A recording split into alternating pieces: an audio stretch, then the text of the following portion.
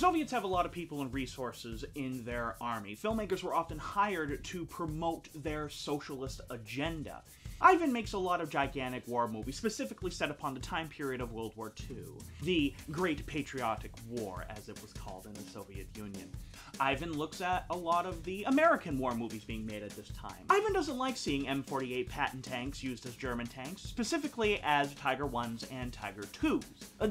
We must use the real German tanks. Well, one problem, Ivan. There aren't many tanks left because guess what? They were destroyed by your country. Undetermined, Ivan looks at what he's got. I noticed a lot of T-34-85s lying around. I got it! Using thin metal, most simple water tanks use, Ivan got to work dressing up a bunch of his Russian-made T-34s and many T-44s and dressed them up to, you guessed it, look like tigers. To the untrained eye, these mock-ups look so good that many actual Western films wound up incorporating them into their films, such as Kelly's Heroes. But Adam, those are still not the real thing, thus they're still bad. Are they? What if I told you that a film universally beloved by everyone, be it history buffs, war film enthusiasts like myself, and so on and so forth, used these mock-up T-34s in that film?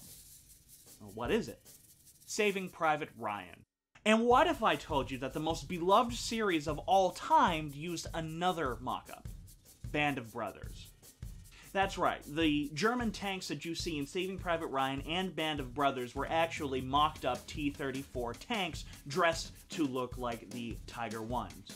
Look at a real Tiger tank next to these mock-ups, and they look really similar. Some differences in the widths of the turret and some angles, changes here and there, but damn! Ivan nailed it!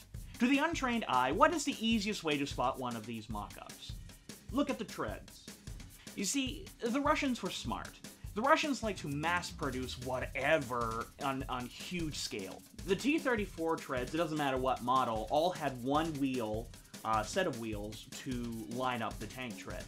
The Germans, they ain't so smart. The Germans had a nasty problem of overproducing their stuff, and the Tiger 1 was no exception to this. There are many small details, but the most important one are the Tiger's treads. The wheels of a Tiger stupidly overlapped each other, making it a bitch and a half to clean or to replace a part.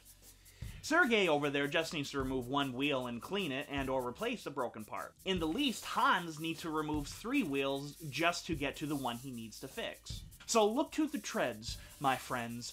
Look to the treads. As for the T-44s used, they were much flatter than the actual Tiger. And it's funny how in these Russian films, they seem to think that that's all Hans used were these Tigers. Hans didn't use that many Tigers at all. Da! I can fix that! To a much lesser extent, Ivan actually took several IS-2 tanks and put some of the same thin plating to mimic the Panther 5s.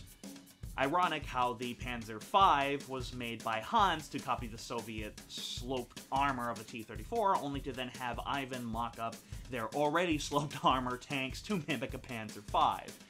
But Ivan, these look like shit.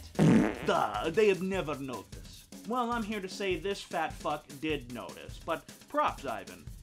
Mad props. In my opinion, the French actually did it better in their film Is Paris Burning, where they took a Chaffee and modified it into a Panther. It actually looks pretty good. It doesn't look perfect, but glad the French did something right.